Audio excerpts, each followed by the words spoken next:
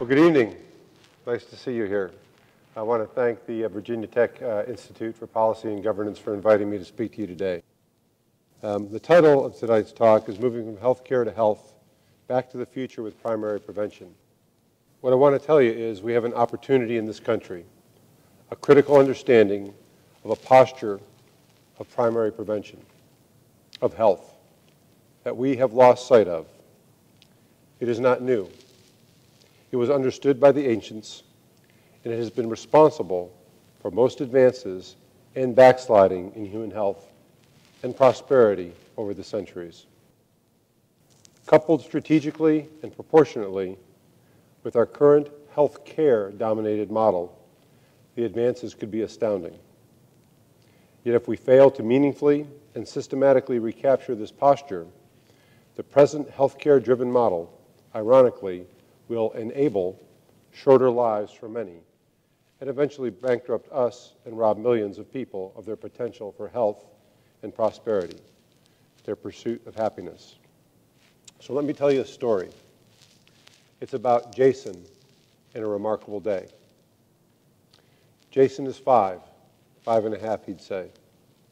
He plays soccer, swims, does Cub Scouts. He is bright, energetic. He has a grandfather who is in his 70s and a baby sister. His mother and father give him a good home. One day, Jason went to school, walking there, as he usually did, with his grandfather. Later that morning, the school nurse called to have him brought home because he had a fever of 101.9. He was listless and complained that his body hurt. His anxious mother was at work, but luckily, his grandfather lived nearby. Jason's grandfather came to get him and brought him to the doctor. The doctor did a test. Jason had influenza, the flu. The doctor prescribed antivirals and gave Jason's grandfather instructions for rest and fluids and what to do if Jason got worse. By the next day, Jason was a bit better. And the day after, his fever was gone and he was playing again. But his baby sister was fussier than usual. His grandfather felt lightheaded. Later that afternoon, the daycare center called to have Jason's sister brought home because of a fever. Jason's father was still out of town on business, and his grandfather, who was watching Jason, felt like he had his own fever coming on. He went to get the baby, and all three of them went back to the doctor. Jason's mother was too worried to stay at work, even though she had an important deadline. The doctor did the flu tests. The baby was negative, but Jason's grandfather was positive for the flu. The doctor prescribed antivirals for both of them. Jason's mother took off work the next day to care for her dad and the baby. The baby was very fussy, and Jason's mom was very stressed. The baby had loose stools and spit up more than usual, but was still able to nurse. But Jason's grandfather was worse. By the next day, the baby was better and had no fever. But Jason's grandfather was weak and feverish and complained of severe body aches. He was having trouble drinking enough, and his breathing was getting labored. Jason's mother called the doctor, and the doctor said to take him to the emergency department. From the emergency department, Jason's grandfather was admitted to the hospital, but still he got worse. He was transferred to the ICU. Jason's mother asked her church family to pray for her dad, an elder at their church. They did. The next day, her dad got worse. Still away on business, Jason's father cut his trip short to come home. 3 days later, Jason's grandfather had finally seemed to turn a corner. In the 2 days that followed, he was sitting up in his hospital bed and breathing more comfortably. He was discharged the next day and sent back to his daughter's home to recuperate. The time and expense had caught the family completely off guard. But the family was grateful that everyone was returning to health. Jason's mother had missed some important work assignments, but her boss was understanding, and she was thankful it had not been worse. She resolved next year not to be too busy to get a flu vaccine for her family, and she and her husband went and got vaccinated that weekend together. She was shocked to see all the different medical bills and statements come in the mail. She had to make a special folder to keep them all. When she totaled them up, they were over $28,000. But fortunately, the family's share of the bills was just over $900. Jason's mother reflected again. It had been a very hard, very frightening 11 days for her and her family, but it could have been much, much worse, she thought. It could also have been a different story about Jason and a different, remarkable day. Jason is 5 and a half, he'd say. He plays soccer, swims, does Cub Scouts. He is bright, energetic. He has a grandfather who is in his 70s and a baby sister. His mother and father give him a good home. One day, Jason went to school walking as he usually did with his grandfather. The health department was giving flu shots there at the school that day. His grandfather signed the form, and because Jason was a little scared, took the opportunity to get his own vaccine. After watching his grandfather, Jason was brave and didn't even wince. The shots cost $30. Later that day, Jason's grandfather took him to swim practice. It was a good day. The end. So what do these stories, based on millions and millions of true stories, tell us? We are having the wrong conversation in our country. We are talking about, we are focused on, and spending and spending and spending on care. We need to talk about, need to be focused on, and need to spend more on prevention. Psychologists understand if you hope for A and reward for B, you are mostly going to get more B. For decades now, we have been hoping for health and rewarding for health care, so care is what we get. We therefore find ourselves the richest country in the world, spending $8,200 per head on health care, $2,800 more than the next closest country, Norway. But you only need care when, like Jason's family in the first story, you are sick. We need prevention. We need health every day. It's often said, follow the money and you will find the answer. So let's do that for a moment with our federal budget. Let's look at the spend. In the United States in 2011, we spent $769 billion. That's 21% of the entire federal budget. More than that $718 billion we spent on defense for 3 health care programs, Medicare, Medicaid, and the state children's health insurance program. These are entitlements. They are growing. In that same federal budget, we spent only $54 billion on discretionary public health spending, an amount that is shrinking and is less than 1.5% of the non-deficit federal budget. That discretionary funding covers many programs that also provide some care. Ryan White, community health centers and family planning, almost all of the CDC's budget, the Substance Abuse and Mental Health Services Administration, the National Institutes of Health, the Indian Health Service, the Agency for Healthcare Research and Quality, and the FDA. Writ larger, our entire economy of $14.5 trillion has about 18% of its activity, $2.6 trillion, in its health sector. That's more than the entire gross domestic product of the United Kingdom and most other countries. For that, we are ranked 37th overall in health by the World Health Organization, right between Costa Rica and Slovenia. We are ranked 46th for infant mortality and 38th in life expectancy. If this were the Olympics, not only are we not on the podium, we didn't even come close to making the finals. Our population health status does not reflect the greatness of our nation, yet our system is perfectly engineered to get the results we're getting. Do we need to re-engineer it? Do we need to focus on care or prevention? But don't we need this health care? Don't we need more health care? Isn't the money we are spending on care being spent rationally to maximize our investment in the quality of people's lives, to enable our health and prosperity, our pursuit of happiness? Consider this. According to the Kaiser Family Foundation, and based on Health and Human Services data, a small share of us account for a significant share of health expenses. In 2009, almost half of all health spending was used to treat just 5% of us. Half of all health spending on 5%. In the Medicare program, $586 billion in 2011, nearly one-third of expenditures went to care for those of us in our last few months of life, nearly one-third. I've been there personally with loved ones. It is human to want the best for them, but it is not sustainable, and there is a substantial population health cost that we are not factoring in. In the Medicare and Medicaid programs, people who are eligible for or entitled to both programs, so-called dual eligibles, number about 9 million out of a U.S. population of 310 million. Yet state and federal governments spend $300 billion on this health care, accounting for 15% of Medicaid beneficiaries, but almost 40% of the spend.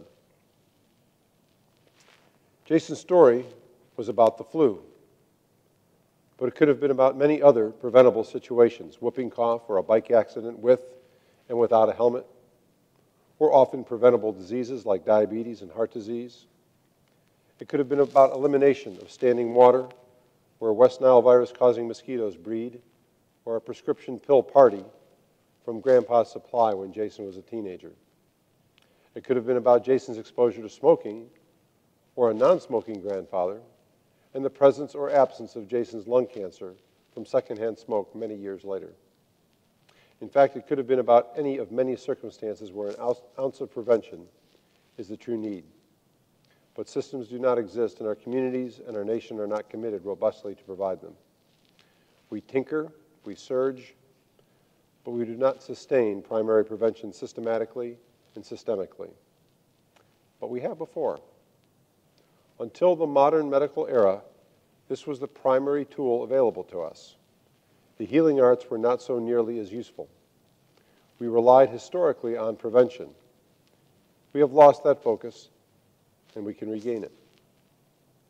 Jason's first story of a family's encounter with a serious illness is often told. There are many variations. The second story, about a day that centered around primary prevention, where easy, healthy choices are naturally or deliberately made, is rarely heard. It is not very interesting. Nothing happened. It's a wonderful story about life being lived and happiness being pursued, but there is no adverse event to count as having not occurred. If you did not know about the first story, there is no savings to point to, no bill for $28,000. In fact, the shots are not even 100% effective.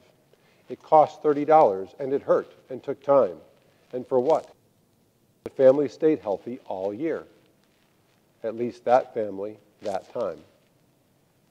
So this is the conundrum of prevention. We all say that we want it, but we don't want to be inconvenienced or pay for things not to happen. Lawmakers rarely have constituents call and say, you know, you're not providing enough messaging for me to reduce the likelihood that I will forget or not bother to wear my bike helmet. They do get calls about funding for treatment or research for traumatic brain injury. This is human nature. It's human. And as a media maxim, if it bleeds, it leads underscores, we focus on the train derailment, not the well-maintained track. All prevention is not created equal and does not generate the same return on investment. What we are talking about here is primary prevention. When most people think of prevention, they are thinking about secondary or tertiary prevention, and certainly most of us can be forgiven for not understanding or caring that there are different kinds of prevention with different costs and benefits. When healthcare providers like me talk about prevention, they're usually talking about secondary prevention, screening for and detecting a disease before it gets bad, like a mammogram, or tertiary prevention, treating an existing disease so it doesn't get worse, like keeping blood sugar under control in diabetes. But the power and the return on investment is greatest in primary prevention, making sure an illness or an injury doesn't happen in the first place, like Jason and his grandfather getting a flu shot. So what's the big picture? Being alive is certainly an indication of the absence of premature death. And we can measure this in populations by looking at life expectancy. This is a key measure. Our U.S. life expectancy of 78.6, remember, puts us at 38th in the world. Are we getting what we pay for, and is this the fault of health care? Consider what leads to poor health and premature death or lower life expectancy in the population. 40% of life expectancy is attributable to behaviors or choices: what we eat, how much we exercise, whether we smoke or abuse other drugs, get vaccinated, use seat belts, wear bike helmets, are breastfed, and more. There are many ways to modify these and make them the more natural or the easier choice, like in-school flu vaccination was for Jason. 30% of life expectancy is attributable to our genetics and development, what we inherit, our genes, the health of our mother and father before we're born.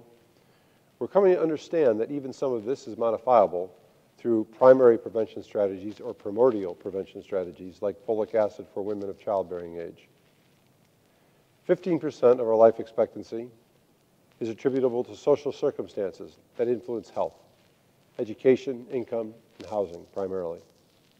10% is attributable to health care. That's access to care and provision of care for different needs. Very important to individual health when it's needed, but not a driver of population health. 5% of life expectancy here in the United States is attributable to environmental exposures: the air we breathe, the water we drink, the places we live. Let's consider the different types of prevention in a little more detail. Primary prevention is about preventing an illness or a condition from ever occurring in the first place. It has abundant forms, from immunizations like Jason's flu shot, to physical activity, to eating right and targeted education. These preventions across populations almost always save money and improve health. The result is a positive return on investment and true population health improvement, almost always for almost everyone who engages in them. When we talk about prevention in public health, it's primary prevention that's top of mind. Secondary prevention is about identifying a disease or condition before it becomes a more serious problem. This is the kind of prevention that most people, and especially people in the healthcare industry, think about when they say prevention. This is the screening test, the mammogram, the pap smear, and the HIV test. These are very worthy interventions, and properly targeted, they do save money and improve health, properly targeted. But not always. They must be chosen carefully, and applying them to populations can sometimes be very beneficial. They can also, however, be costly in terms of both health and dollars. We know the results of a screening test can be misleading or wrong. Few tests are perfect or gold standards. Sometimes a screening test can result in the worrying answer that the test is positive for a problem, even when there isn't really a problem, or one that will result in a bad outcome. This is a false positive. The worry may lead to actions taken that are not necessary or are even harmful. Screenings can also have false negatives, resulting in reassurance that is not really true. So these interventions must be carefully applied. Applying some secondary prevention to a whole population can have very different consequences than applying it to selected individuals. Tertiary prevention is about stopping an already identified disease or condition from getting worse or doing more damage, like the antivirals Jason's doctor prescribed for him. This type of prevention is critical to people with established conditions and is the focus of most of our activities and most of our expenditures in the healthcare sector. It takes many forms, from blood glucose monitoring and diabetes management to bariatric surgery and clot-busting drugs used in strokes. The fact is, however, that in this kind of prevention, the condition is already present. We're trying to treat it, providing care to prevent further loss of health and life. But it's expensive, very expensive, and health is already compromised. In our story, we can speculate that the early antivirals may have saved Jason's grandfather's life. Since I wrote it, I can do more than speculate. They did. So clearly, health care applied at the right time is critical. But is this the best thing to do if we have a choice? Wait until the train derails and then fix it instead of maintaining the track. The flu shot could have prevented or made the whole scenario less likely. So here's a key point. We keep talking and spending almost all of our energy almost all of our thought leaders in our research, our economic analysis, and our dollars on the 10% care rather than the 40% prevention. If we really want to be a population with better health and greater prosperity, our conversations and focus have to change, and thought and research dollars have to follow. But these dollars will save others, 10 to 1 by most estimates. Not all health conditions are the result of failures in primary prevention, to be sure, but nearly 40% of what will shorten our lives as human beings results from behaviors that we can modify. Healthcare, for all we invest in it, only contributes about 10% to our longevity. Primary prevention, preventing ill health from developing in the first place, is today most often the harder choice, the unnatural one, the path of most resistance. Typically, care and cure are someone else's responsibilities. They are services that we receive. Primary prevention is something we do for ourselves or those we care about individually or collectively. Primary prevention may take work, yes, but not more work than secondary or tertiary prevention, and properly designed, it can seem like the most natural and obvious thing in the world, like walking or biking to school was a generation ago. Think of Jason's story. Which version took more work overall? Certainly the first version, where Jason's grandfather got sick, had a great deal more time and expense involved. This is obvious. And it could have ended tragically, so the risk was greater. The flu vaccine version took work too, but even if you consider this work annually over a lifetime, isn't the time and risk and expense less on both an individual and societal basis? Do we think it's better to change our oil every several thousand miles or wait until we hear grating noises from the engine? Refocusing on primary prevention will take deliberate societal and cultural supports, business leadership, community engagement, and government support. This will take all of us, or at least a critical mass, to demand and assure that the healthy choice can truly become the easy, natural choice again, but not by accident and not merely by the efforts of a few trained healthcare workers. That is not our focus. Care is. The healthcare sector will not solve this problem alone. In fact, we in healthcare have a conflict in doing so. Well people don't need our care services. Someone said it's not the stagecoach owners who are going to develop railroads.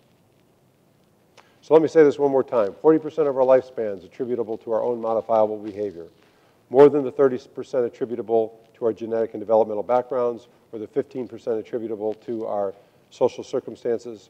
Yet for decades, our conversation has been about the end and not the beginning. The 10% of our lifespan is a population that's attributed to health care provided.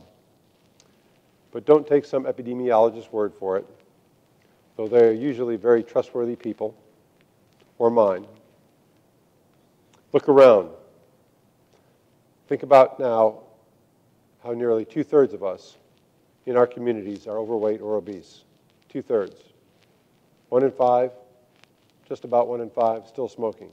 15% or so still not wearing seatbelts. Only 3/4 of babies ever breastfed, and less than half breastfed at 6 months. Whole swatches of the country built for cars where walking or biking are risky, if not downright unacceptably dangerous or foolhardy. Only 43% of us getting an annual flu shot. Few people vigilant to eliminate standing water around their home during mosquito season. And how few children now walk to school. Would we accept these statistics year in and year out if this were a ball team? Cub fans like me notwithstanding. How's the humor gain on this? Is it okay? Turn that up. So why are we okay with these statistics in this most important aspect of our lives? It's time to begin a different conversation. It's time to go back to the roots of the advances in human health and focus not on care, but on prevention. Primary prevention. We must understand this is an economic necessity in our country, so I propose a formula. The effort must be business-led, community-focused and engaged, and government-encouraged. Businesses years ago came to understand the importance of a culture of safety. It saved lives and money. It helped businesses to prosper. Those who cut corners might make a quicker buck, might. But in the end, they paid a price. In prevention, there are 3 parts: building blocks to what businesses can do. First, create a culture of health for their own employees and their families. Second, help make the healthy choice the easy choice in their own space, in their own business model. Third, extend that culture to the community by providing leadership and support of community primary prevention activities. Some progressive businesses have already awakened to a culture of health, understanding that a healthy, present workforce sustains the business's productivity, lowers costs, and fuels growth. Healthy workers and customers make for a better business condition. So business has a reason to lead. Even the healthcare sector, with our inherent conflict, often leads, understanding it's the right thing to do. Think of physicians, dentists, and nurses with flu vaccination rates 25% higher than the general population. But they can't do it alone. They are the usual suspects.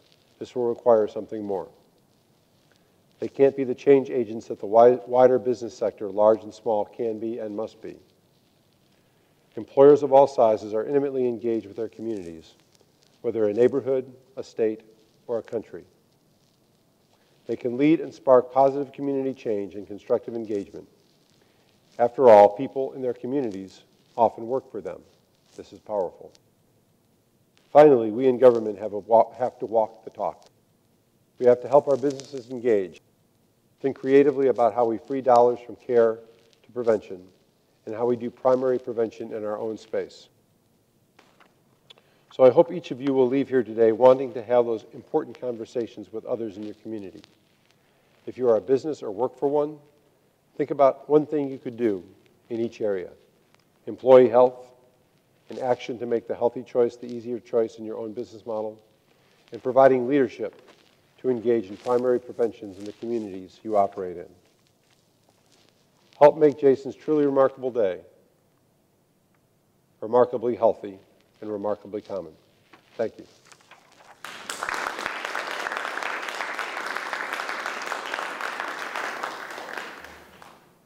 Hi, I'd like to thank John Dreyzehner for coming to talk tonight and helping us to kind of get a better understanding of primary prevention. An effort that really is business-led, community-focused, and engaged, and really should be encouraged by our government. We look forward to continuing tonight and taking what we've learned tonight and applying it to our homes, our work, and our community life. My name is Sarah Lyon-Hill.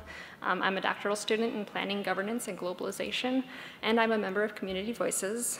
Dr. Dreyzehner, we really appreciate you coming here tonight, your leadership and vision for community health, and yes, and just for being here. Thank you.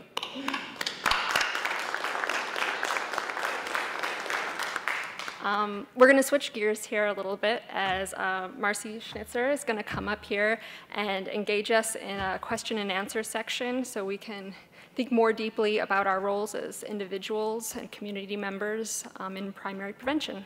Marcy. Thank you. Hi. Thank you very much for your talk. You're welcome. My name is Marcy Schnitzer, and I am a research associate with the Institute for Policy and Governance, also adjunct faculty here at Virginia Tech. I'd like for any of you who have questions of Dr. Dreyzehner to engage with us in this important conversation this evening. I'll be calling on members of this audience who would like to talk with or ask questions and share their insights with Dr. Dreyzehner about his experiences and insights into primary prevention and the role of business and change that he sees so urgently needed. So I want to open up this conversation to you to ask questions. If you have a question, would you please raise your hand and we can bring a microphone to you? Yes. You're brave. Thank you very much for your vision, ideas, and for being here with us tonight. I am a doctoral student here at Virginia Tech in the Institute for Policy and Governance in the PGG program, and I'm interested in sort of your paradigm shift necessary to move health into a more preventative paradigm. And so I think that you outlined it in terms of business-led, and then government sort of walking the walk and talking the talk. What is your sense of where the role of education, both primary, elementary, et cetera, fits into this formula for moving forward in a prevention sort of discussion?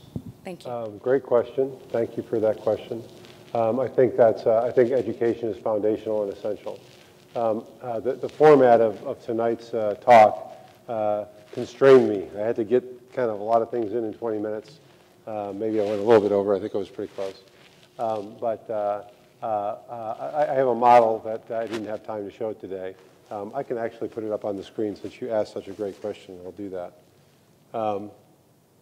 See if it comes up. There we go. There we go. Yeah. So, this is what I call a healthy paradigm. It's kind of a theory, but it's kind of the way I view the world. And you'll see there that there's a fundamental arrow that has education on it. And the way I see education is it's foundational to the human experience, to human endeavor, and to reaching a fullness of human potential, which is necessary for both health and prosperity. And education, I think about education and work as a continuum, and certainly people go back and forth between work and education. And really what education is work before you get paid for it. But the idea that people have to be educated to have a meaningful exchange with society, to have meaningful lives, to be able to make their own way, and to learn about themselves. So that's also a critical component, I think. I think part of primary prevention, really, in some ways, is educating children very early about how their bodies work, how they operate, and how to take care of them. We don't really do a lot to teach our children how to care for themselves. I think many people may know more about the inner workings of their first automobile when they purchase it than they knew about their own bodies and how to care for them over a lifetime when they first had awareness. So I think we have to do a lot better job of reaching down, even well before entry into formal education, to lay that groundwork. Thank you. Additional questions? Yes, over here. I wondered if you could give some examples of ways that you've seen healthy choices being made the easy choice, or the, however you said it. Well, if it was easy, we'd all be doing it. You didn't say easy, but no. Well, I mean, the easy or the more natural choice or the more deliberate choice. I think there's really a host of things, and I don't mean to imply at all that there are not a lot of great things going on all over the country, and particularly in the area of obesity and overweight. But there are a lot of grassroots efforts. There are a lot of business-led and government-led efforts. What I think we're lacking a little bit is alignment and awareness, because right now it's kind of something that we're doing, and it's kind of out here, but we're really centered on care and on treatment for issues when they become a problem. The idea is, I'm not really going to worry about it until I need to fix it. And I think we really have to get back to this idea of, you're much better off keeping what you have than relying on the fix. And prior to the modern medical era, antibiotics were really first sold commercially in about 1932. Fleming described penicillin in 1928. And I think that kind of began this modern march towards this idea that care and technology and modern medicine can kind of solve all of our ills. And to some extent, it does some of that. I mean, what we have available to us is astounding. But you can't get too far along that continuum until you reach a point of no return. I think diabetes is a very good example of that. Once you develop diabetes, it can be treated. And if it's treated aggressively, it can even be treated, or controlled without medication in some cases. But once that machinery has turned on or off, depending on how you look at it, you really can't turn that clock back. And I've done some addiction medicine in another part of my work here. And it's a very similar circumstance for people that find themselves on the continuum from abuse, or rather from recreational misuse to habitual misuse to abuse to addiction. And once you kind of cross that line, and it's a little bit different for different people, you can't really turn the page. You can enter recovery, and you can be recovered your whole life, but you'll always have some changes, some biochemical changes that have occurred as a result of kind of crossing that. So I think the issue of what do we do? One critical thing is I think we start to recognize that most of the things that we're talking about that we need to prevent are linked. And again, short talk, don't have time to go into all of it. But I and many others have a unified theory of why we as a species do things that harm us and do things to excess, whether it's alcohol or food or drugs or tobacco or gambling. For some people, it's exercise. For some people, it's work. For some people, it's anything that we do to excess that becomes harmful. And it's all linked by a very old, very ancient neurochemical called dopamine, and a reward center that sits in the middle of our brain called the dopaminergic reward center, the only part of the brain that if you stimulate it, actually is inherently pleasurable. Other parts of the brain, if you stimulate them, they're just annoying or you have visual hallucinations or whatnot. At least that's what my neurosurgeon friends tell me. So the idea that if we start to recognize that whether it's prescription drug abuse, or whether it's diabetes, or whether it's tobacco, or whether it's anorexia. Anorexics may get dopaminergic stimulation from withholding rather than eating too much. These things are all linked, and we're kind of all in this together as human beings.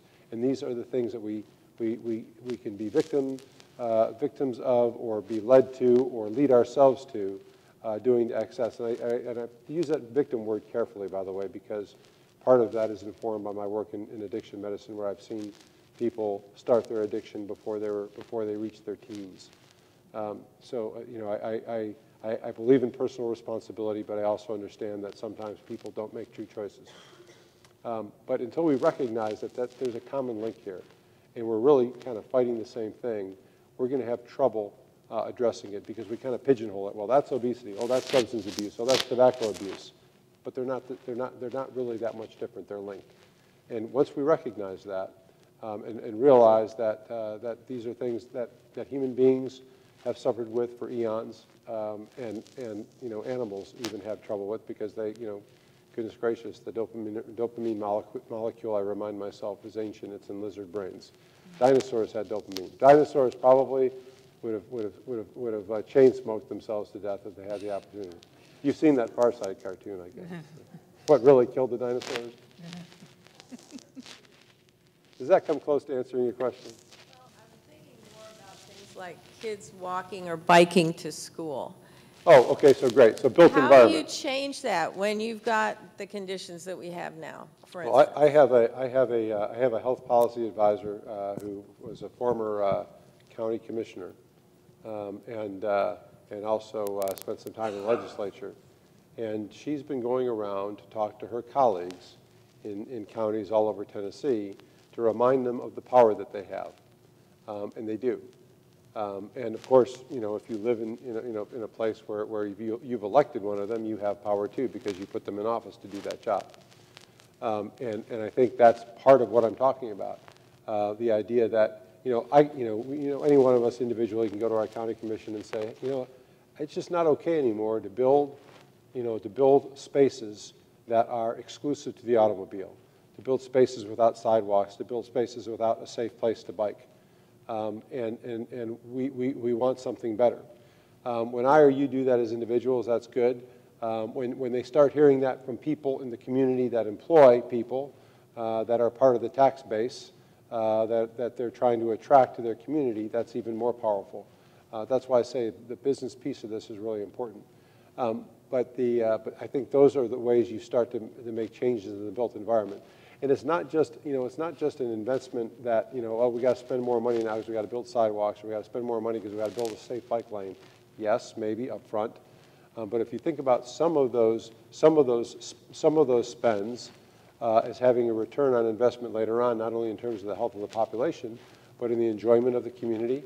I know we were talking earlier today about the challenges of doing that in mountain country, where we're literally fighting for every inch of pavement.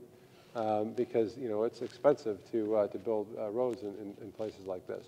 But imagine if we picked out some roads, and imagine if we made a safe bike lane where there's maybe even a barrier between the traffic and the bikes that are maybe multi-use. Like how many people have heard of the Creeper Trail? So bikes, walking, running is a shared use trail. That's visited, I'm told, by thousands and thousands of people every year. Imagine if we had more spaces like that in Central Appalachia, where people could come and enjoy the beauty that we benefit from around us without literally taking their lives into their own hands. How many of you have ever passed a few bike riders on one of our winding mountain roads? Yeah, and you think, oh my, what are they doing? And you're almost scared to go by them, because some of us will cross the double yellow line to stay away from the bike riders. But I think that can in turn bring real economic benefits and real attractiveness and pride of place to our communities. And I think to me that's asset-based development. We just haven't really been thinking about it that way, and we haven't been thinking about that as being a real investment in our health. If we don't make those kinds of, if we don't spend on that kind of thing, we'll be spending on the kind of thing that, that we've been talking about tonight. And I think we really need to reverse that. The challenge is always that people still need care, still want care. And so there's a period of time where we have some challenges with what some people might call bridging that gap before we do turn that around and we go back to the health that we enjoyed as a nation just maybe 40 years ago. Now, in some ways we've improved markedly. Our infant mortality rates are far lower, our longevity is higher, but we're still facing the potential for the first time in recent history to have a generation of people, namely our children, living shorter lives than we ourselves are likely to. Yes, I think Phyllis was next. Thank you. Really appreciate your sharing this evening. Awesome. I come from a background with a grandmother who, when I got a terrible, terrible burn from a fire, put potatoes, sliced potatoes on it. It worked. My mother, yeah, it is a miracle. And my mother was always a little skeptical of doctors. And not hate, but we had to go get our shots. But also, my husband's very oriented to homeopathy. And until the turn of the last century, I understood most of our physicians were homeopathists until the AMA came along.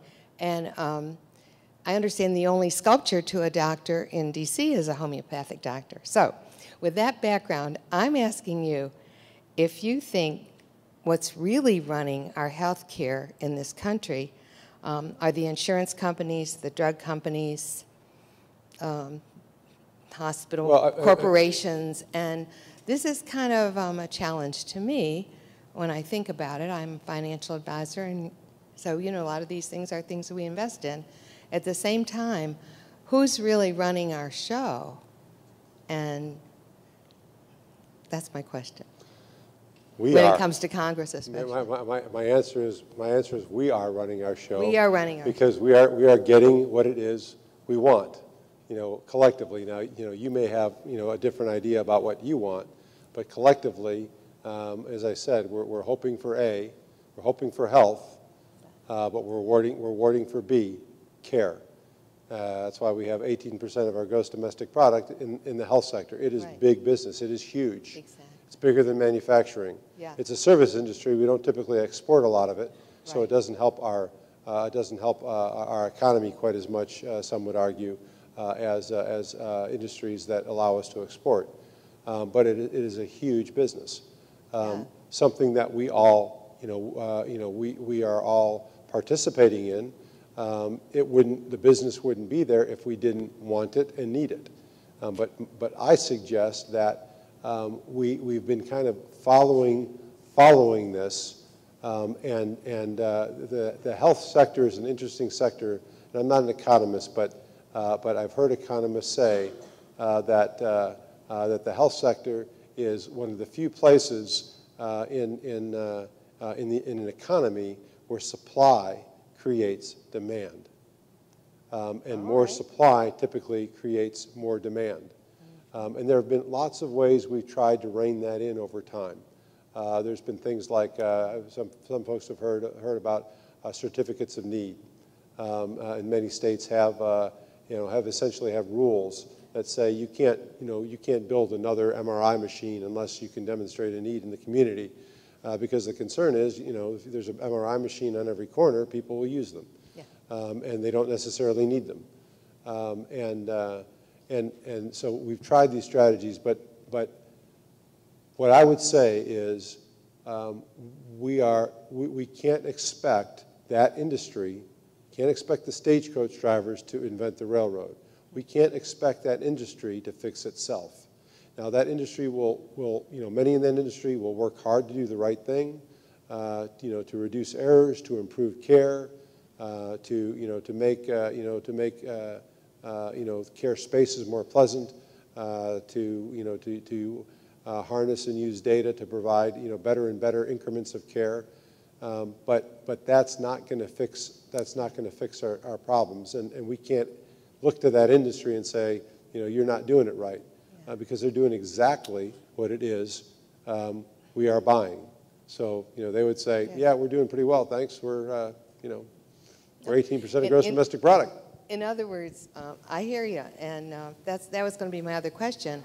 We spend time in Nicaragua, the second poorest country in the hemisphere, and yet healthcare is there for everybody, even us who are not citizens.